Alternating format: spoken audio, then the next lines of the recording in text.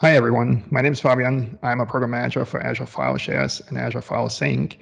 And today we want to take a look at migration from an on-premises NAS to an Azure File Share. So for that, I've invited Krishna from our Azure partner company, Komprise, to give us a short demo of her tool. Hi, Krishna.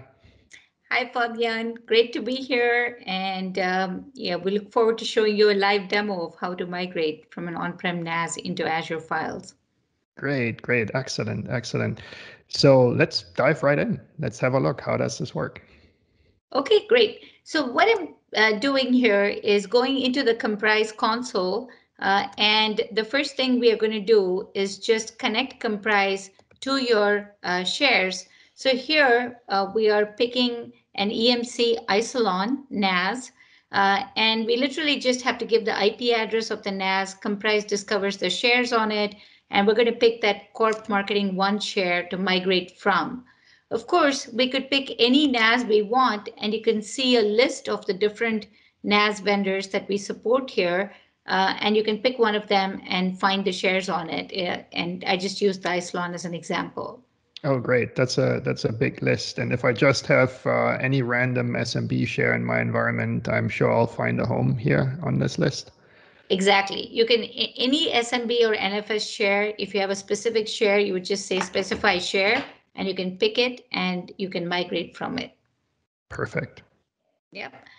So once you've set up your share to migrate from, you can then set the Azure files as a target. And here I'm showing you the share in Windows Explorer, so you can see all the files that we're going to migrate into Azure files.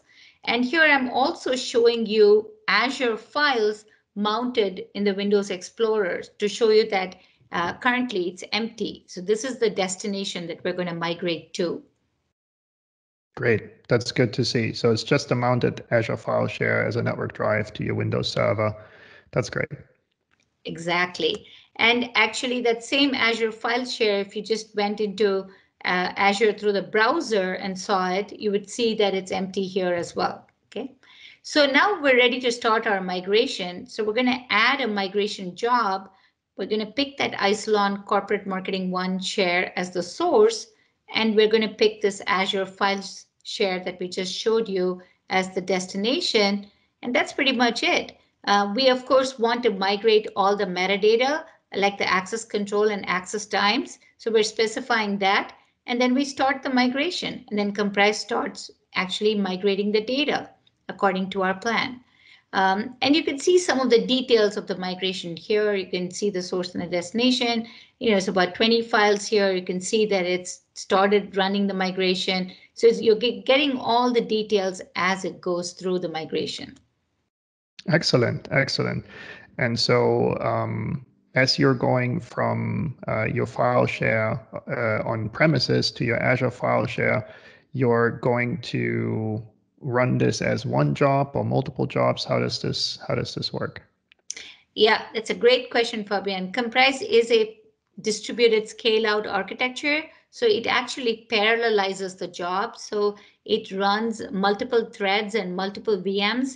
This is a small job, so there's just one VM running, but Komprise runs that in parallel, so it can run very fast. In fact, on average, we're over 27 times faster than tools like Robocopy or rsync because of that architecture.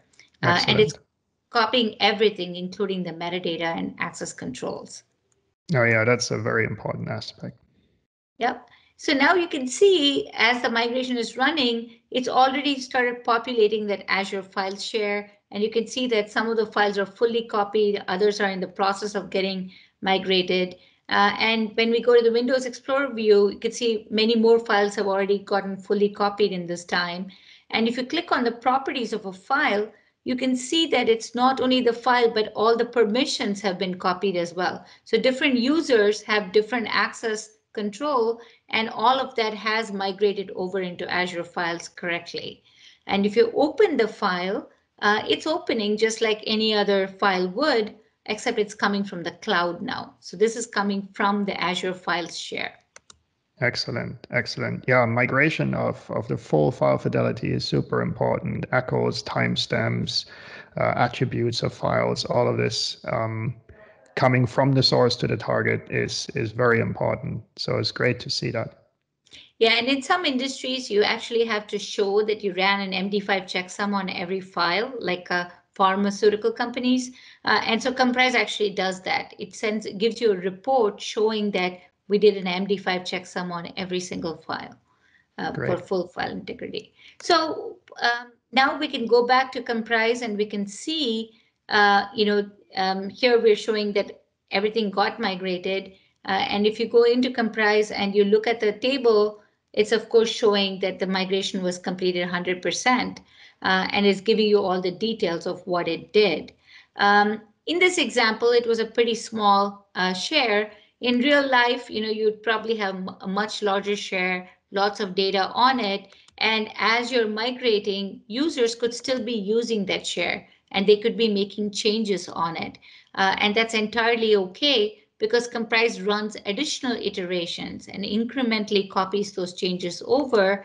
And then whenever you're ready for a final cutover, you just have to start that final iteration and then you can mark the migration as completed. That's excellent. That's excellent because as part of any migration, the user cutover in the end is a very important step, and you want to keep downtime to a minimum. So being able to run multiple iterations of the job means that you can hone in on how many changes have occurred since the last time you've run it, and that assures that a job can finish quickly. And that means you have a very small downtime window. I really like seeing this. This is great. Yeah, so hopefully, Fabian, this demo gave you a view of how easy it is to set up migrations in Komprise from any NFS or SMB into Azure files. And the best part is, this is not only for migrations, so there's no sunk costs. We didn't show it in this demo, but you can then use Komprise to analyze all the data and to manage the lifecycle of that data on Azure. Great. That's excellent. So if I'm convinced that's what I want to do, how do I get in touch? How do I deploy this? Yeah, you can look at Komprise on the Azure Marketplace or just email us azure@komprise.com. And in fact, your first 5 TB of migration to Azure files will do absolutely free. Oh, that's great. So you can try it out, see if it works for you, and then uh, that's excellent. Thank you so much for coming in today, for showing us this awesome tool.